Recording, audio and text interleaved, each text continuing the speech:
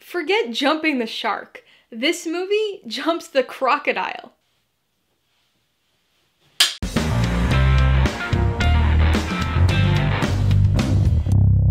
Hey everybody, welcome to Mainely Movies. Today, we're going to be continuing my 007 review series with the 8th James Bond film, 1973's Live and Let Die. If you're new here, please consider subscribing for a variety of movie-related content like reviews, rank lists, and trailer reactions.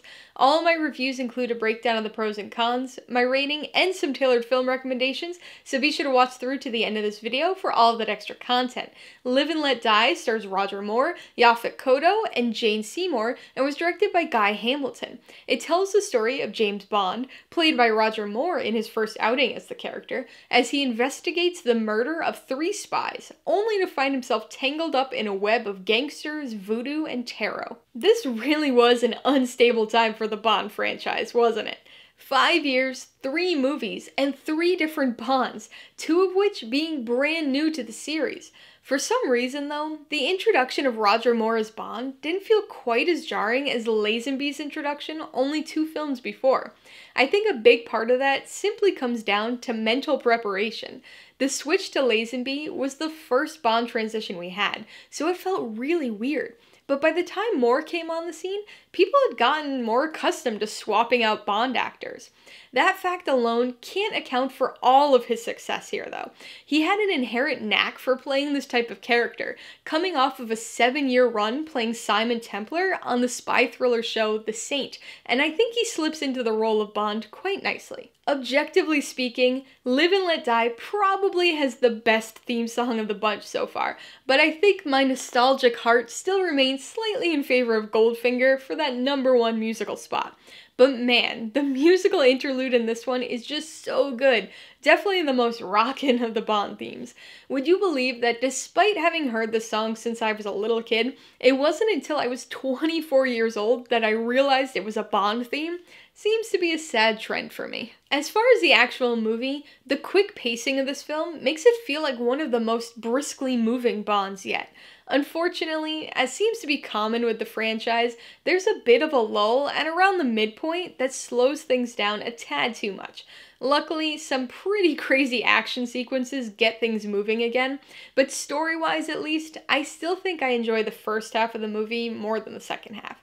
Actually, I think that's been the case for me with nearly every single film in the franchise so far.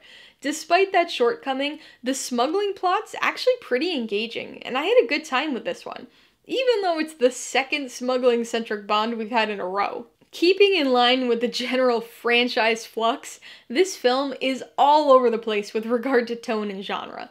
It's mostly an action film, but has dashes of espionage, crime thriller, blaxploitation, and swampsploitation thrown in for good measure, and frequently bounces back and forth between being semi-serious and absurdly comical. In addition to the genre and tonal roller coaster, this film takes us all over the place. London, New York City, New Orleans, and yet another Caribbean island, the third in 8 movies.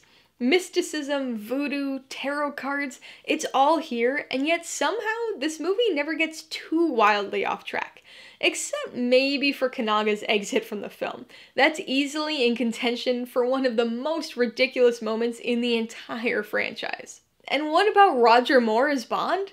Once again, I like him. He doesn't bring the emotional depth to the role that Lazenby did, but instead seems to be slightly more in line with Connery's interpretation of the character. The charm's back, but in a much smoother and less aggressive way. He manages to still play the character as cool and sexy without the sleaziness that clung to Connery's Bond at times. But probably Moore's greatest contribution to the character was his humor. Yeah, there were lots of quips and one-liners in the earlier films, but the delivery feels way more natural here, and is a big improvement on the stiff attempts at humor that came before, which is definitely a good thing considering how silly this movie gets. For all of its silliness, there's a lot to like about Live and Let Die. Funeral parades, cigar parasailing, and a flying lesson that won't soon be forgotten. There's a surprisingly good extended boat chase, plenty of alligators and crocodiles, and of course, Moneypenny's wonderful yet brief contribution. While the film doesn't quite get the franchise back on track, it's a pretty significant course correction and a big step in the right direction. Alright, let's talk about the pros and cons. Pro number 1 is Roger Moore as Bond. I know I said the same kind of thing for both Connery and Lazenby's first outings as Bond, but it's true. Moore's definitely a different Bond, but I think he brings a lot to the role, and the film benefits as a result. Now, I'm not necessarily saying he's any better or worse than our two previous Bonds. He just excels at different aspects of the character.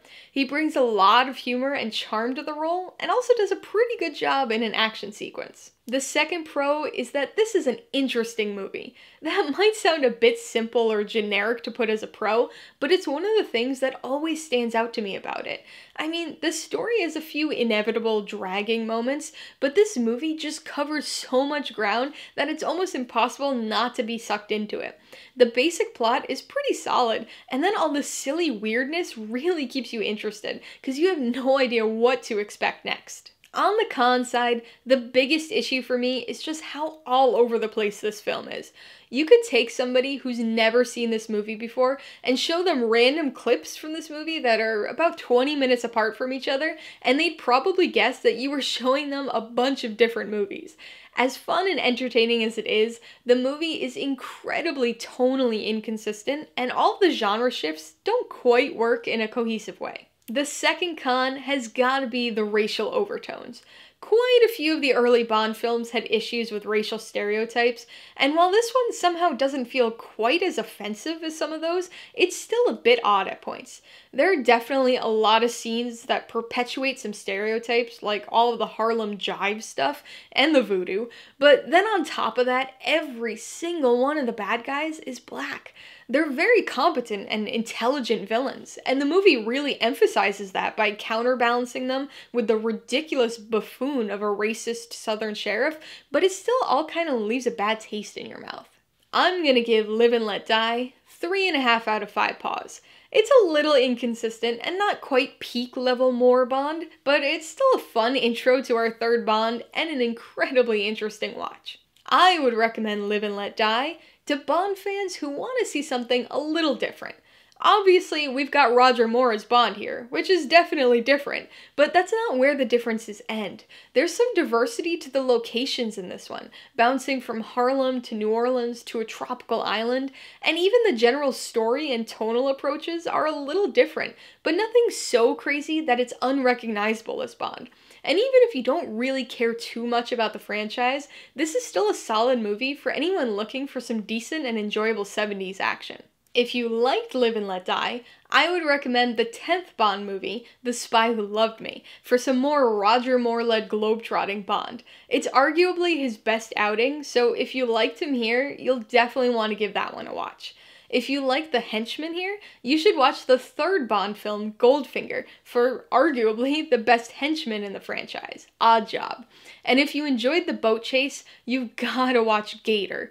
I think of it every time I see this movie, and it too has some crazy boat stunts. Alright, a couple questions for you guys. Number 1, have you seen Live and Let Die? If so, what'd you think of it? And number 2, which Bond actor has the best introductory movie? Be sure to leave your answers in the comments below so we can get a discussion going. Alright, so if you got some enjoyment, insight, or information out of this review, I'd appreciate it if you'd hit that like button. And if you haven't done so already, please hit subscribe or add it to see more videos like this. Till next time, this has been Alyssa with Mainly Movies, the way life should be.